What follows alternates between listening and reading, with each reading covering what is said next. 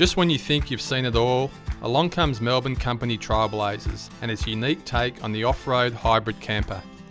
The niche RV builder has taken the popular external kitchen slide out to the next level with its latest Eyre camper, which, unlike anything else on the market, features a full-height, wind-out kitchen pod on its front end.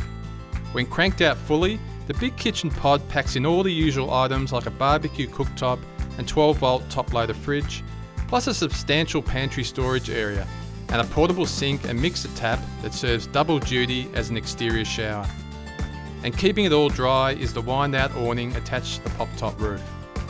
Other than that, the Eyre sets up as a typical rough road tourer, apart from its lightweight composite body, covered almost entirely in Raptor stone protection.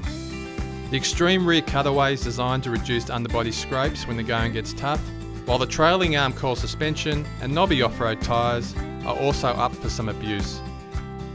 While up front, there's more stone protection along with a dedicated off-road hitch. The only downside here is that the rear cutaway eats into the rear external storage compartment, limiting what you can take on your travels.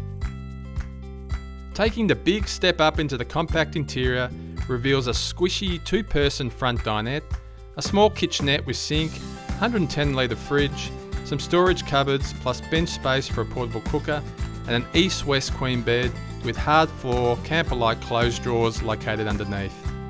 When closed up, the Eyre's 4 metre long body and sub 2 tonne weight makes it a good proposition for off the beaten track camping, and it just needs a few more tweaks to the kitchen and dinette areas to make it a serious proposition. But as it is, with a starting price of around $44,000, the Trailblazer Eyre offers decent value and is a welcome addition to the growing micro hybrid market.